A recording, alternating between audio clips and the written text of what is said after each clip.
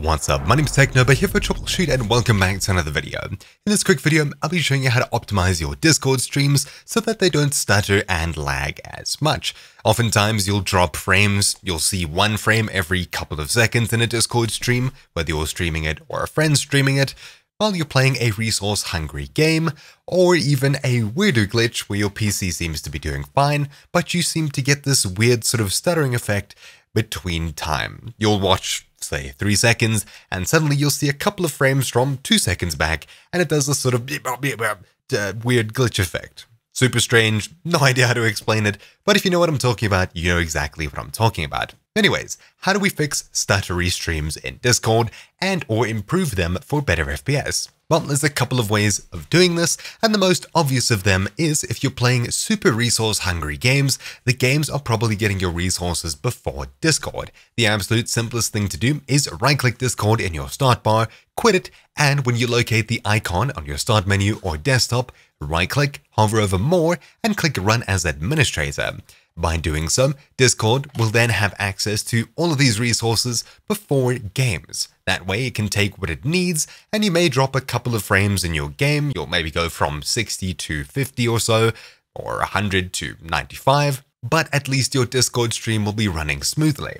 Obviously, on top of that, if you haven't already, it's a good idea to try and drop the quality.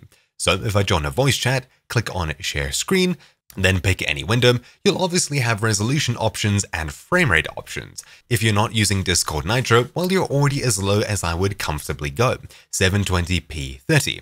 Oftentimes, if you have Nitro, you'll try and stream at 1080 or Source and 60 FPS, though joke's on you, you're paying for a service that isn't always there and working properly.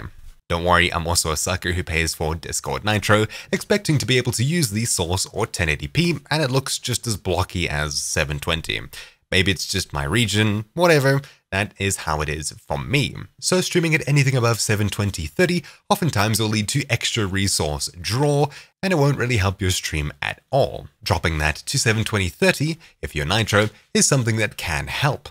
On top of this, if you're playing, say, a resource-hungry game that's eating more of your GPU than your CPU is sitting there practically dormant, we can get Discord to encode video using our CPU instead of the already maxed out GPU. Oftentimes, this is what you'll experience in AAA games, where they completely demolish your graphics card and leave your CPU mostly untouched. Click User Settings in the bottom left, head across to Voice and Video, and scroll down here until you see Video Settings, further down Advanced, finally Video Codec. Simply turn off OpenH264 here, and it'll also disable hardware acceleration. Upon restarting Discord, I'm not too sure if that's necessary, when you start your stream again, or maybe even while you're streaming, I restart Discord completely just to make sure, it'll now encode using your CPU instead of your GPU. Oftentimes I find that when I have hardware acceleration on, my Discord streams are more blocky, but they're more smooth. When I have it off, they're more crisp and clean, but you'll notice more frame stuttering. That's at least on my laptop with a 1050 and a rather mediocre processor. That's also where I get that weird time jumping issue. Anyways, turning off hardware acceleration here can help. Of course, you can have OpenH264 on and turn off hardware acceleration for slightly different results. Of course, it'll take some experimenting to see how good it can get. Honestly, the biggest difference comes from running it as admin, so that gets more of your system resources, and these two options here are where you can choose between higher quality or higher frame rate. Higher frame rate with hardware acceleration on, usually if you have an NVIDIA or AMD graphics card. Every other setting here has basically no effect. Finally, down at Advanced, we have the advanced settings for Discord, including hardware acceleration. Basically, Discord runs in a web browser, Chrome. Chrome uses your GPU to accelerate how things look, fancy animations, etc. If you turn off hardware acceleration here, Discord will no longer use your GPU for those effects. On top of this, you can disable hardware acceleration in other programs such as Steam, and you'll claw back a tiny bit of performance from all of those applications, which will eventually add up to a noticeable difference, not only in in-game FPS in GPU-bound games, but also if you're trying to stream and you're getting bad stuttering.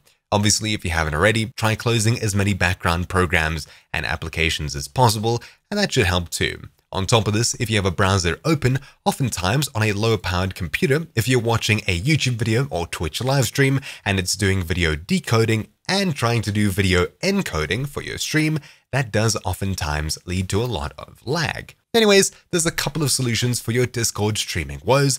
I wish you the crispiest of pixels and the highest of FPS. Thank you all for watching. Money's been taken over here for Troubleshoot, and I'll see you all next time. Ciao!